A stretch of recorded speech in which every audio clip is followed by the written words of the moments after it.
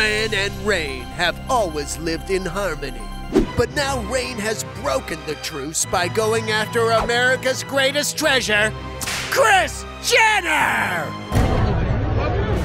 Damn you, Rain! This means war!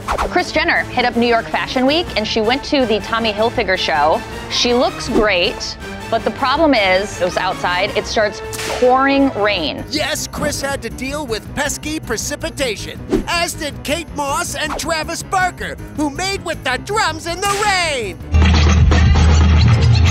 It looks miserable. It's like sideways rain. You can see people like wiping their makeup, their hair is getting crazy. Can I just say, hysterical. Everybody spends months planning their outfits, getting their hair done, getting their makeup done, and then this sideways rain just comes and like washes it all off. But the best part is when people pretend like they're having a good time. That's the best. It is kind of funny when wet things happen to rich people, yeah. It's more the makeup, that it takes all that time, and all of a sudden it's like, blah, blah. It's not acid rain. They don't all have skeleton faces now.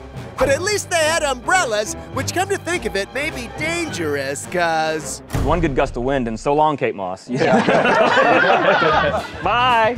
It's true. Kate could go full Mary Poppins, and not in a fun way. Good luck drying off, Kris Jenner!